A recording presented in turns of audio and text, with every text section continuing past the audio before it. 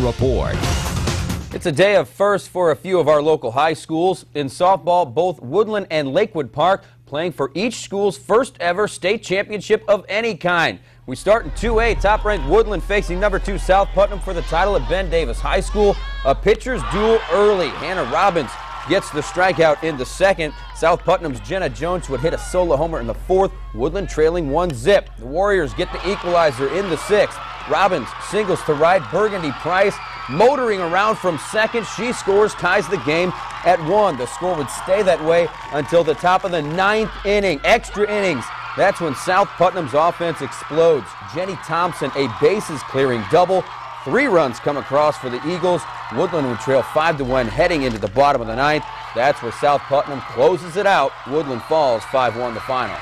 His inside pitch, she turned on it, and that's what happened. I mean, it's a good hit. You know, they're a great hitting team, so it's a great memory right now. I mean, we have a great team this season. We only have 2 seniors, so next year hopefully we can go this far too. It would be an awesome experience to come here again 2 years in a row. You know, we're going to work hard and see if we can do it again. The only thing, I'm sure everybody's got a play that they want back, so I'll let the kids stew it over a little bit, and then when we have our banquet Tuesday night, we'll flush them down the toilet and forget about those what ifs and could haves and should haves and stuff like that. Woodlan's Grace Keller named the Class 2A Mental Attitude Award winner. Woodlan finishing the season 26-3. Let's go to the 1A state championship game. Lakewood Park facing Tecumseh. The Panthers fall behind quickly. First inning, Tecumseh's Tiffany Summers doubles to left, driving in Emily Tooley. 1-zip Tecumseh. Kara Snow then follows with a single to left that scores Cherish Lamborn. Lakewood Park quickly down 2-zip. Tecumseh then strikes again in the third. Kara Snow's fly ball to right, misplayed and dropped. 1 run comes across. Then Lakewood Park throws the ball into center field.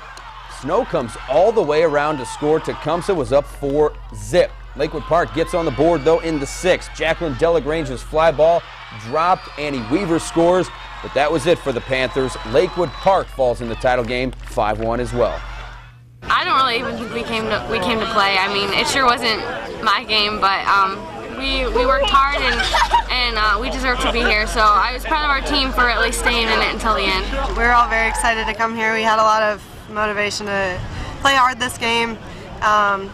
All of our fans are great, and they all came to support us. And it was just really exciting to win semi-state and to have this opportunity. And even though we didn't win this game, you know, evidently we weren't quite prepared enough, and it would be my responsibility for that. But we enjoyed ourselves. I'm very proud of this team, and they're champions in our eyes. Lakewood Park finishes the season 25-6. There will be a rally for the team at the school tomorrow at 1:30.